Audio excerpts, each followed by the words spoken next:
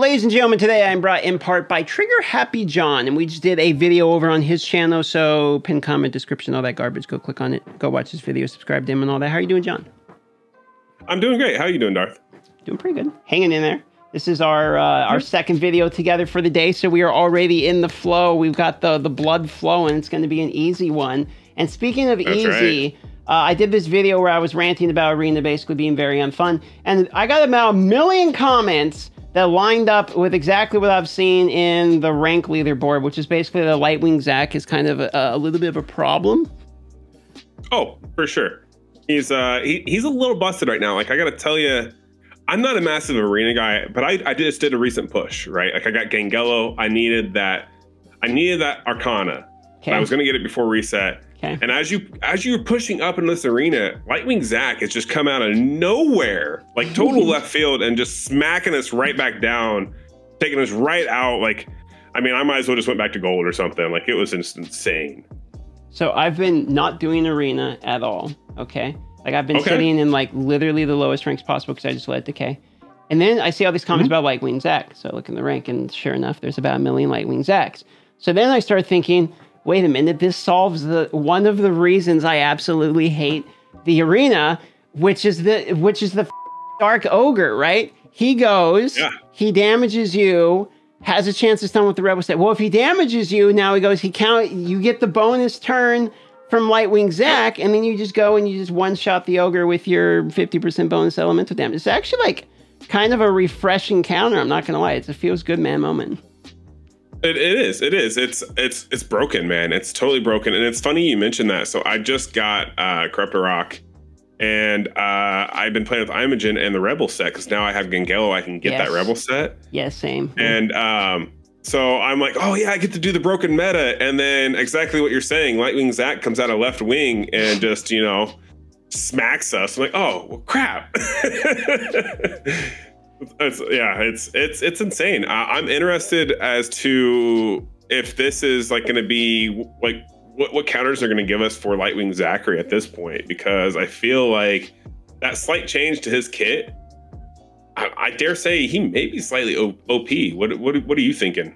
Well, okay, so I think he is in a very a big spot of kind of countering everything way too perfect, because he counters the Dark Ogre perfect, who's the PvP god, but then he also counters Brand in like a disgusting coin flip infinite turn way, dude. Where like he'll attack, so Brand counters him because he attacked someone, so he goes again because he won the coin flip.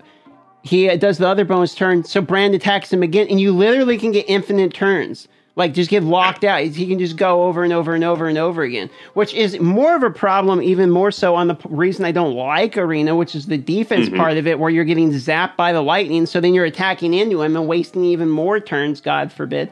So I wanted to show people here, because I didn't show the rank yet. If you look at the top here, top 5, there's 1, 2 Lightwing Zacharys at the moment, then we have the Dark Ogre we were talking about earlier. Interesting enough, I see a Lydia in here. What do you think about Lydia?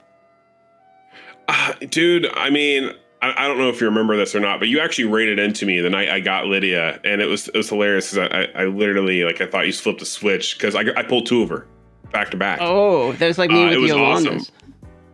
Yeah. And I was playing with her, and I was having a lot of fun with her, and then it quickly dawned on me that the dodge percentage is just, it's so RNG, but it's perfect for us to play gacha games. You know what I mean? Like, we play gacha games. We're always rolling the dice. So it's like, oh, well, bring in Lydia. Like, we're already rolling the dice. Might as well just keep going with that theme. You know what I mean? The problem with her is she's the most unfun both to use and play against, because when you roll a bad into her and she gets the dodge and then she ignores all your defense and you basically get one shot, you're like, what the actual is that? Like, that's not fair. And then when you're playing her, you never get the dodge and you just get bodied. It's like, why did I even bother with this hero in the first place? Yeah, no, it's a constant. It seems like it's always just a constant back and forth. Like, man, like, okay, like, I got her, I'm excited. You know, I just pulled one for a viewer just recently too, and he was really excited.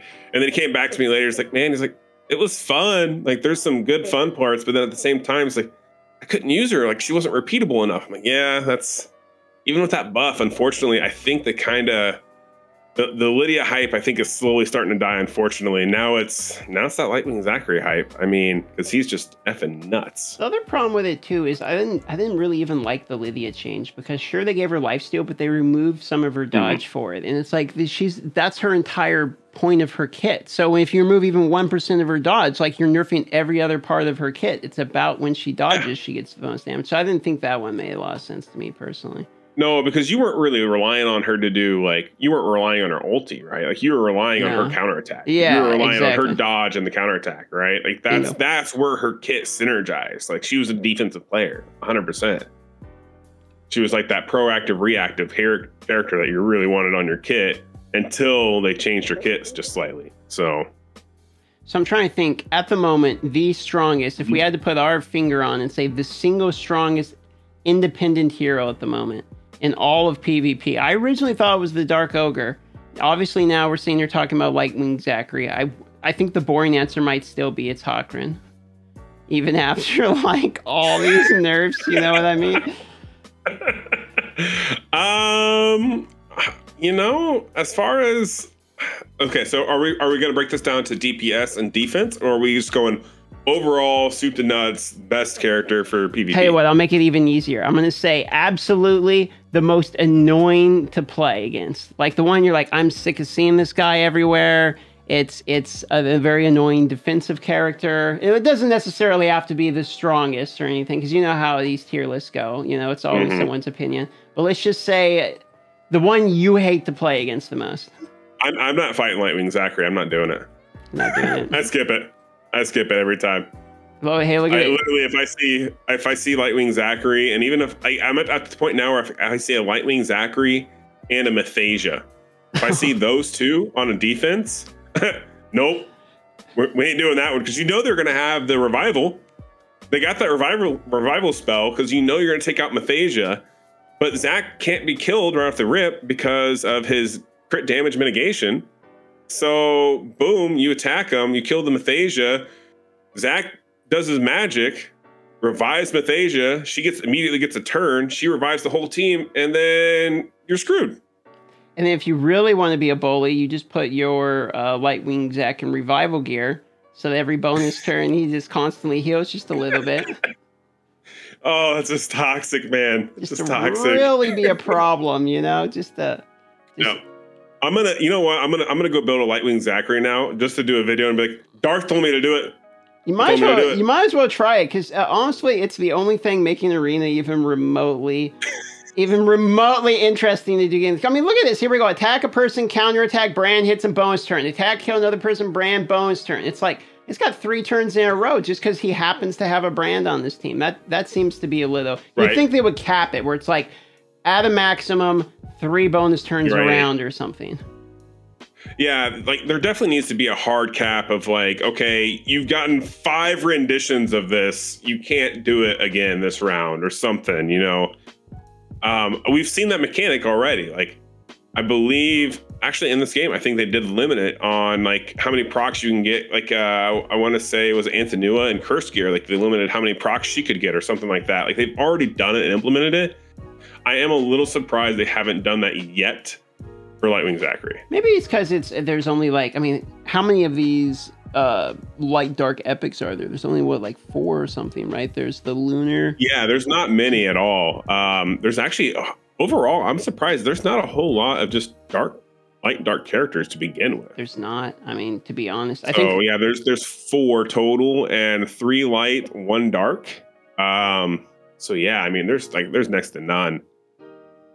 So maybe that's why. It's just because they're wanting to keep them nice and OP. Because I mean, when it boils down to it, your light dark champions are, other than Abaddon, they're kind of your best ones. They're your best boys and girls, unfortunately. So they kind of are. I still find it hilarious that Hawkrin is still. I mean, this man's getting nerfed in the ground, but he's still there. So I think for me though, if I had to answer the same question, which one that I don't want to see constantly so much, I don't mind Lightwing Zachary as much just because it's a meme for me, but I still think it's the Dark Ogre. Every time I go against that guy, I just like physically cringe, because it's like, are you gonna RNG your way and stun everyone on my team before the game starts? Like, what happens? And Yeah, like, am I gonna get a turn? Am I gonna be able to set up my combo here, or are we just gonna get smacked and we're gonna call this good, right? Exactly. That's the reason for me. And now I'm out of arena passes, so I have to go grind more arena passes. And that's perfect timing because, ladies and gentlemen, that's the end of the video. And you have to go watch John's video that we just did, which should be up on his channel at some point here. And so, link in the description. Anything you want to plug here since you're on the red carpet and all the cameras and the paparazzi? Well, thank you for... You brought out all the paparazzi for me, all the cameras, all the lights. I'm almost blinded here, Darth. I figured. So thank you for having me. But yeah, you guys can definitely go find me on twitch.tv/TruckRabbitJohn, as well as on my YouTube. The YouTube's been growing with a lot of help and support from guys like Darth. So definitely thank you very much for having me on the channel. I appreciate you. And yeah, hope you guys enjoy this video. All right. Thanks so much for coming, and bye-bye, everybody. Peace.